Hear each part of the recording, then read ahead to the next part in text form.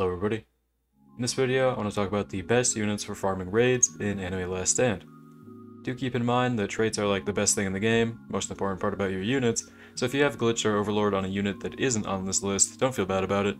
This video is just going to be like my top 5 favorite units in raids, and it's completely my opinion, but I hope you guys enjoy nonetheless, and let's get into it. Okay, to start off this list in the number 5 spot we have Boa. Now, Boa is a very cheap unit with a great range. She doesn't have the best damage, but she has a good stun passive, which is really great at slowing down enemies, especially in the early waves, while you farm up.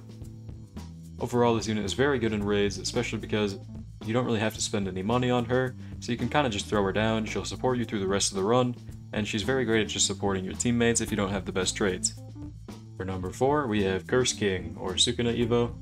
Sukuna is a bit more expensive, and Bleed did get nerfed pretty hard recently, but he's still a very strong air unit for later rounds, and his Dismantle passive can offer some support as well.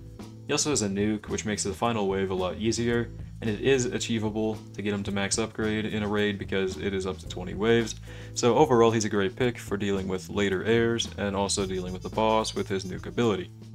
Coming in at number 3 we have Bobak. Bobak is a very cheap heal unit with pretty good damage and range on placement. His upgrades are really cheap. He has a slow passive, which helps with early waves while you kind of stall them and farm up. Very convenient. This is probably the most common unit you'll see people use in raids, and for a very good reason. He really just supports the team, he's super cheap, he does a lot of damage for his price, and he was very easily accessible because he is a code unit. For our number 2 spot on this list, and a lot of you are probably wondering when he'd slide in, we have Speed Cart. Unless you have insanely OP traits, which I guess knowing you guys, you probably do, raids are going to be literally impossible without a farm. The mythic version of Speed Cart is probably going to be the most cost efficient unit for this. There's no problem with bringing other farms, and some of you may argue in the comments that the exotic Speed Cart makes the most money at max upgrade, but I have to recommend the mythic version for how easy he is to get and how cheap he is to max upgrade. Overall very convenient, and a must-have if you're going to farm raids. Finally, coming in at our number 1 spot, we have Jotaro Over Heaven, or Heavenly Chad. This unit I think has potential to be one of the best in the game, if not the best in the game, and I think it's a must-have unit for everyone.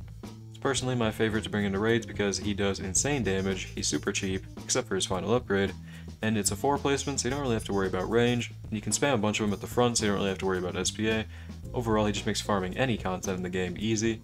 And he does have a time stop, that's going to be on his final upgrade, it costs 80k. It does actually help with his one weakness, which is going to be flying enemies, but his time stop affects them, and you actually can save up for it in raids because raids are 20 waves. So Jotaro is a great pick to bring into raids, he's a great pick for really any content in the game, and I highly recommend bringing him.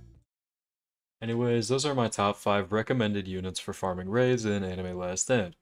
Again, this is entirely my own opinion, and feel free to disagree with me in the comments. But I hope you enjoyed. If you did, maybe consider leaving a like or subscribing, because I upload content similar to this almost every day. Anyways, thank you for watching, I hope you enjoyed, I hope to see you in the next one, and have a great day.